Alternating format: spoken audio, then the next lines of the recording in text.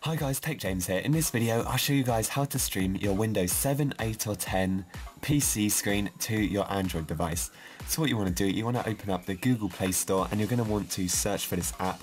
Now the name is Splashtop, without any spaces. So once the app comes up, it's called Splashtop to Remote Desktop. All you want to do is just install that.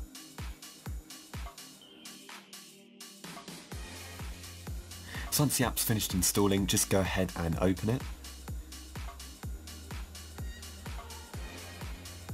So from here what you want to do is create a Splashtop account. So once you've created the account, it will send a confirmation to your email address just so you can confirm that it is correct.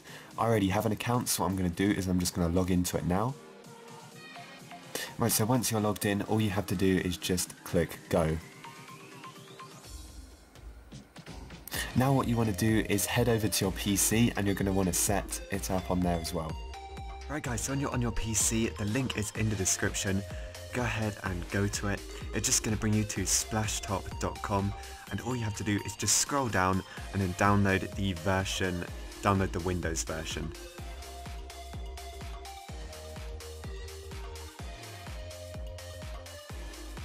So once that's finished downloading, just head over to your downloads folder. From here you can just double click or run the program as administrator. Now you just need to complete the setup process, so just click next a couple of times and then just install anything. When it's done, all you need to do is just click finish. Now just back out to your PC's desktop and from there you can just open up Splashtop.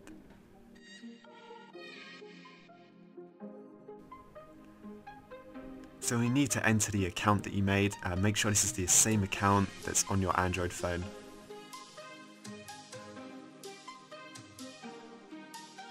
Right guys, so once you're logged in on your computer, what you want to do is you just want to refresh the whole thing. Then it's going to come up with your desktop name. You can check it's the same one because it will say that on your computer screen. Now all you have to do now is just wait for it to load. And you can go ahead and tap it to connect. Then just do remote desktop. Right guys, so you can tell you're connected when you get the small notification in the bottom right.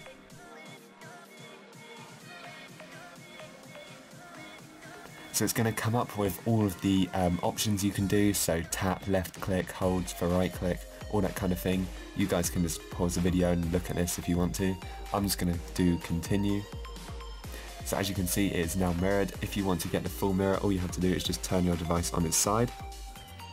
So you can now just close out the application. You can either use your computer's mousepad, which I'm using now, or you can use the screen and drag about like that. As you can see, I can go ahead and open things like CCleaner and it will load up just fine. The apps that go in full screen mode, so they don't display the taskbar, will not work. So make sure you run everything in windowed mode. So that basically means you can just see the taskbar.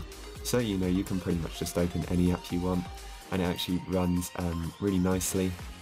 It's definitely usable. If your PC screen isn't usable, I'd definitely recommend using this. So when you're done using the streaming app, all you want to do is just open up this menu option down here, right click the application and then just go on to exit. Alright guys, that's pretty much it for this video, so if you guys enjoyed, please like and subscribe, and I'll see you guys in the next one.